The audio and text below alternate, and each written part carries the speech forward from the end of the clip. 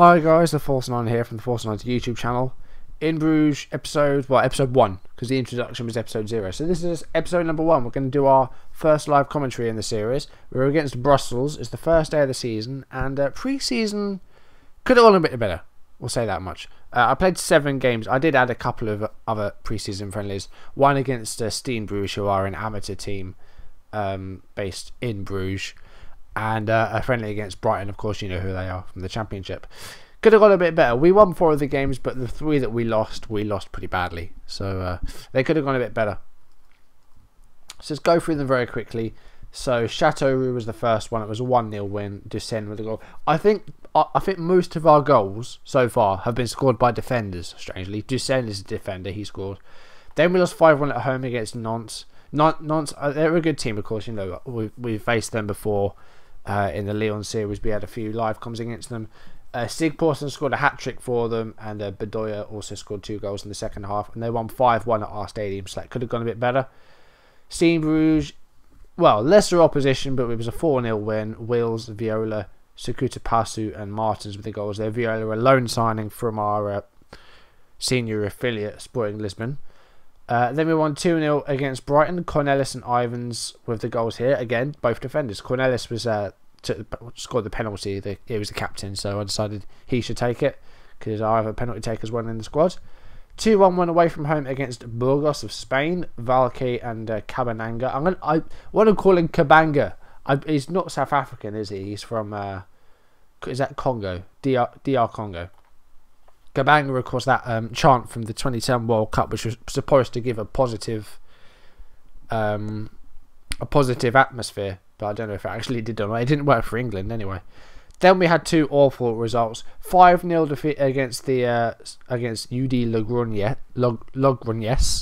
I think I probably said that wrong, but I don't know. They're a Spanish third-tier team, and they beat us 5-0. Ubis and TT with 2 goals each, and Santos scored in the second half. Then we lost 3-1 at home against Sabadell, another Spanish team there in the Liga Adelante. We actually took the lead in that one, but then we went behind. They scored 3 goals in the second half. So, bit of a mixed bag pre-season, but we won some games, but then we lost some games as well. And today we're against Brussels. How have they been doing? I think we looked at this before, actually. They're floating around the middle. So, yeah, we'll be doing that game shortly. I've made 2 signings. They're both loan signings, so we're not paying any wages. So, we're not actually losing any money from them. But we're having to pay back state loans and bank loans and stuff like that. So, money-wise, as we'll see, we're not looking very good. Projected balance for the season is minus 5 million. And this month, we're expected to lose around £300,000, which is not good. When we started, the wage budget was around, available wage budget was around minus 7,000 at one point, because they did like automatic contract renewals and people signed professional contracts, and for some reason they gave all those grayed out players some contracts as well. That went to almost minus 10,000, but we've managed to get it down to minus 500, and I've offered some new contracts to some of the guys that expire in a year with some pay cuts. And that should level out, at least it'll be positive, if not 0. So that's good. So I've released a bunch of players. There they are, 7 players there, which I thought were either not good enough or not really needed. The 2 people brought in Valentin Viola from Sporting Lisbon. Striker, also plays as a right-sided midfielder. Looks okay. His report was good. His 4-star current, 4-star potential. So I think this is a good loan signing, at least just for this season, just to add an extra man to the squad. Really, we're not paying any wages for him, so that's okay. And I did want to get an experienced goalkeeper in on loan, but I tried to get Jakupovic, the whole goalkeeper, but they wanted his wages paid in full, which we couldn't do. So the only goalkeeper we could have gone for that was actually available for loan and with no wages paid was Paulo Gazzaniga. I probably said that wrong, and I apologise for the last 2 syllables of that name. I don't know if it's like Gazzaniga or something. Yeah, whoever he is. Southampton player, played a few games in the league for Southampton in the past couple of years. He kind of lost out in the squad to Artur Buric though. I believe it, yeah, so he kind of lost out in that squad, and he's come here on loan. I haven't had a chance to play him yet because he did have an injury like 2 days before we signed him. He's only just come back from it, so we've done that. and then outgoings. So these 7 players here were released on a free just because they were never going to be good enough. So I've just done a mutual termination, and they accepted to have their contracts terminated because we got relegated. So I thought, yeah, actually worked quite well actually. So with the guys that are going to be signing new contracts as well, if we go to all players, then we go contract. So most of the so these guys are Ivans and Smolders. They were on quite high wages and they have been cut. So we will be saving a bit of money there as well. So I think the wage should be about leveled out in terms of our budget.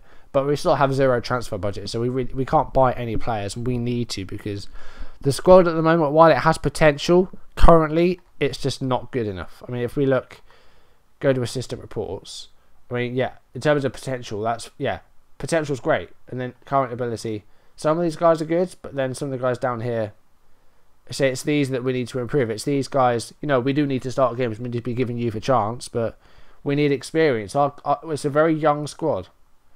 As you can see, lots of teenagers and lots of like 22s and 24s. The squad's quite young, and I think we need to get some experience in if we are going to make signings. And we do need signing. We need another right back, like desperately. We only have one really that is actually a natural right back. The only other one we have is well, who else do we actually have that can play it on the right? Van Roos, but he's mainly a central midfielder. Verkendeer, he's only 17. We need to buy players, and we can't. It's frustrating, but we'll have to make do with what we have. The first season is just a chance to develop players, really. We are expected to get promoted in our first season. I don't know if it will happen or not. If it doesn't, then I do hope that we won't lose our job, but we'll cross that bridge when we come to it. So let's go into today's game, Brussels against Cercle Brugge. My tactic, I have this tactic at the moment, but that could change again because well, so far it's either gone really well or really, really badly. So this is the tactic. I used the same one in my Charlton series, and then I did also have like a 4-2-4 where I moved a guy up there as well. But I think for now this will be our tactic. If you have any tips or tricks or suggestions for alternatives, then by all means give them to me. I don't want to use wing backs because we don't really have wing backs, and the same with wide midfielders. So I think we have to play 4 at the back really, and we can't really have we can't have right and left midfielders. I think they have to be attacking midfielders, and to go like 4-2-4 as well that might be a bit top heavy. I'm not quite sure. I did also tease with having 2 defensive midfielders. That could work as well. In fact, I am going to try that today. We need to get Van Roos out of there then, and we'll play Van Acker. And then let's just do a quick pick and see what it gives us. So there's a quick pick. Okay, so we've got Kabanga on the right, Daney on the left, Martins, and DA and Van Acker. Pretty happy with that, I think. Is Van Acker, could he play that? I'll have him as a roaming playmaker, I think, Van Acker. It's going to take a while to get into this, it really is, just because. No, it's a new team to me. It's a team that I don't actually get a chance to play. Canapil has to get some games. I mean, he could be a superstar in the future. Again, only 18 now, but I mean, his potential is through the roof. I look at acceleration and pace is 18. Just what is that? Wow. So we got Dusen centre back. I don't think we need 2 centre backs. We've got Borden who can play on the left. So I have Verkendeer. I don't think we need these 3 strikers really, do we? Haroon and Smolders. Matthew Martins will lose. We'll lose Valky, I think. I think we'll leave it at that. We'll do, yeah, that'll do. Right, so let's go to the actual match then. Well, we'll do the team talks in that first. No comment. Are they really surprises? I don't know. No comment. No comment. There hasn't been a change of tactic. This is the only tactic we use. We have used 2 strikers in some of the games, but again, sometimes it's paid off and sometimes it hasn't. Apparently we're favourites, so show me what you can do. I suppose we have just been relegated, so again we are expected to come straight back up. Let's see how we do. The first highlight is over. 15 minutes played now. A couple of shots each. Well, Brussels have had 5 shots, but nothing on target yet. There's Martins, Dehaney, and we've got a goal already, and it's running really slowly. Like really slowly. Right, let's see if this is running better. It was a bit slow at first, but let's see if we can actually get it to run a bit better now. So we've got a 1-0 lead. That's not too bad. Happy with that. Good start. Like I said, pre-season was a bit hit and miss. So against in actual competitive game, I don't know how we'll do it. I could not predict how this will go. And Deer with a header, Martins, and then Dehaney there, the left midfielder with the goal. Actually, he's been targeted by Zoltwaregem, who are in the Belgian Pro League. So we need to try and hold on to him if we can.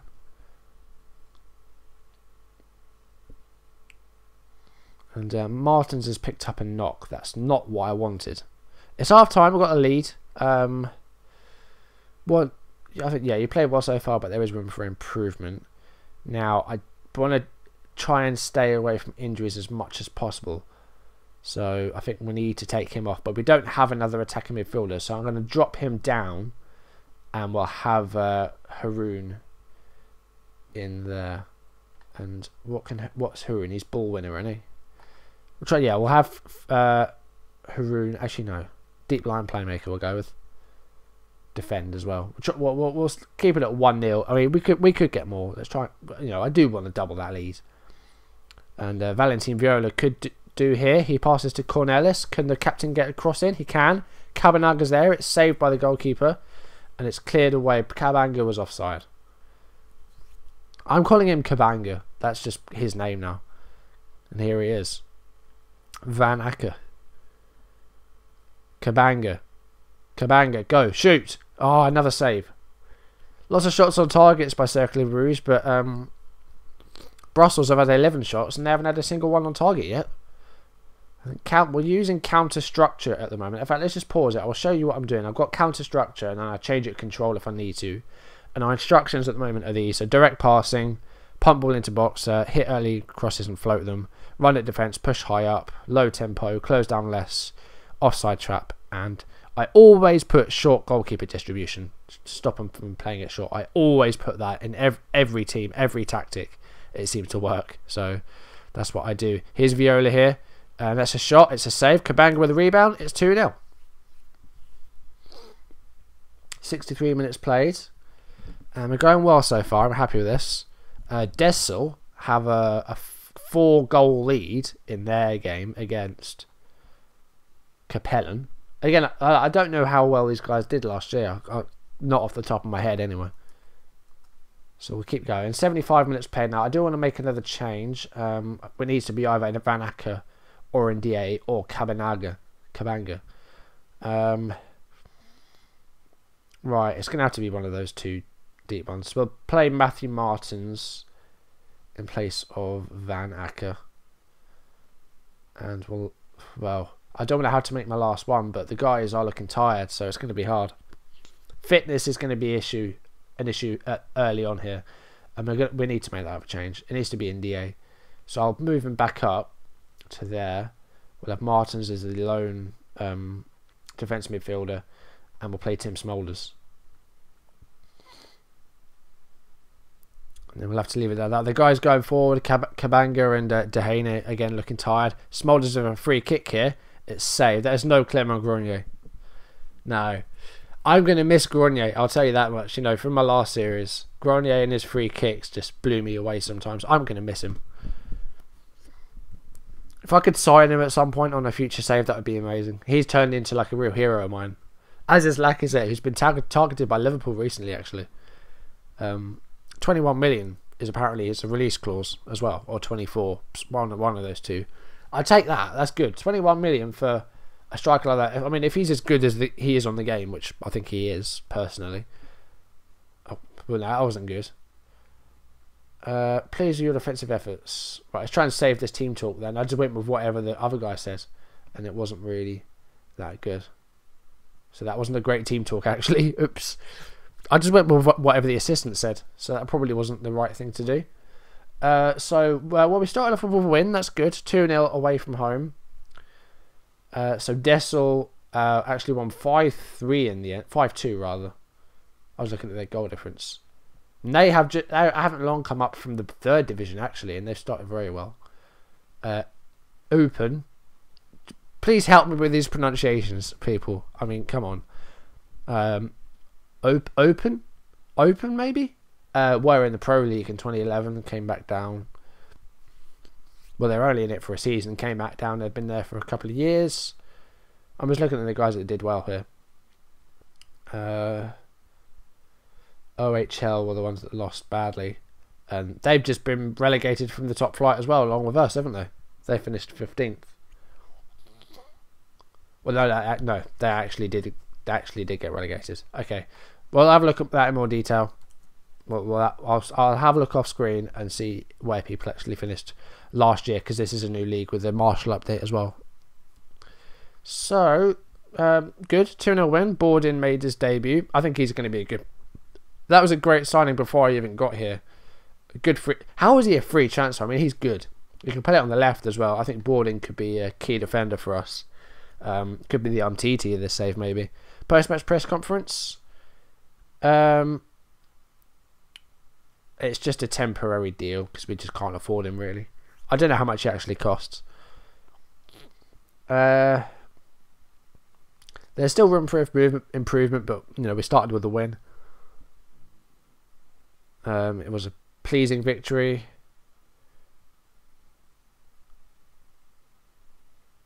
If the right player becomes available, that could change. Good team performance, but Kabanga was one of the best ones, I think.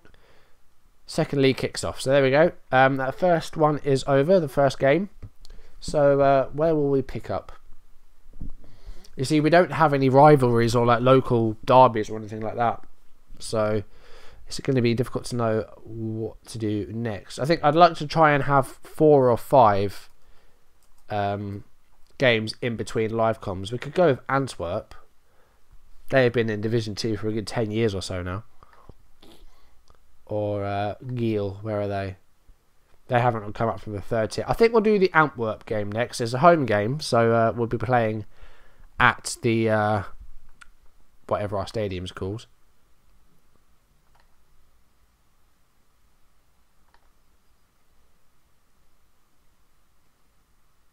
What was our stadium called?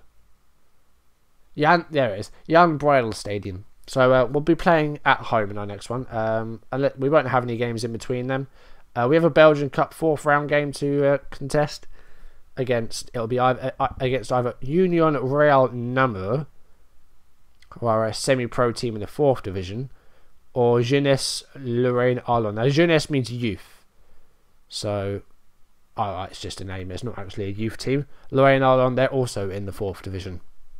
So we'll be playing one of those two in the fourth round of the Belgian Cup. And our next live commentary. So there will be 5 games in between, and our next live com will be at home against Antwerp. And I'm going to try and get that out tomorrow if I can. So that's going to do it for today. I hope you've enjoyed this first live commentary, this first actual episode in which is a game. Hopefully, it should be the first of many. We'll see how we do with Cercle Brugge. I'm looking forward to it. It's going to be a bit different from some of those saves I've done in the past. So yeah, it should be good. Thank you for watching, and I'll see you in the next video. Goodbye.